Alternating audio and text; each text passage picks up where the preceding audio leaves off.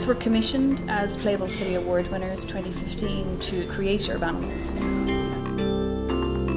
So we brought them here for the summer and built a team around them to work to bring Urbanimals to life.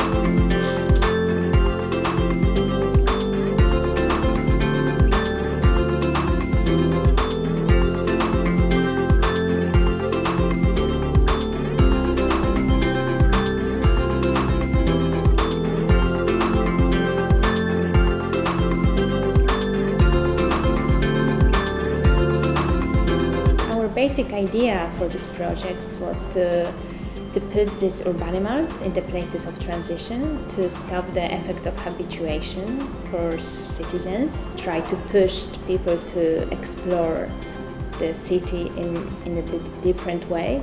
Urbanimals were designed in the form of interactive projections on the walls and floors around the city, and they were supposed to interact with citizens and the elements of the city structure in the same time.